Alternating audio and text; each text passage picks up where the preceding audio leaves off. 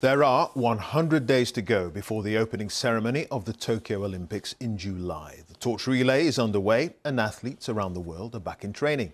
The organisers insist it's full steam ahead, but public support in Japan remains extremely low. The country is facing a fourth wave of COVID infections, with less than 1% of the population having received a vaccination. From Tokyo, Rupert Wingfield-Hayes has the full story.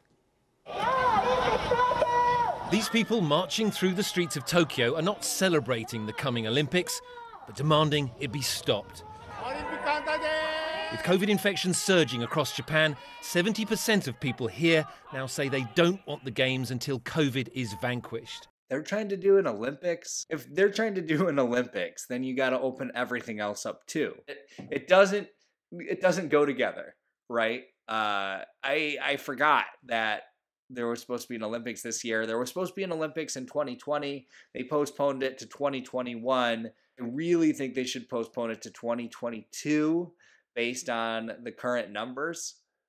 COVID cases yesterday went up to 77,312 new COVID cases in the US. COVID deaths yesterday went up to 987 new COVID US deaths. For the vaccine, people who are half vaccinated is at 37.3% of the United States. Fully vaccinated is 22.9%.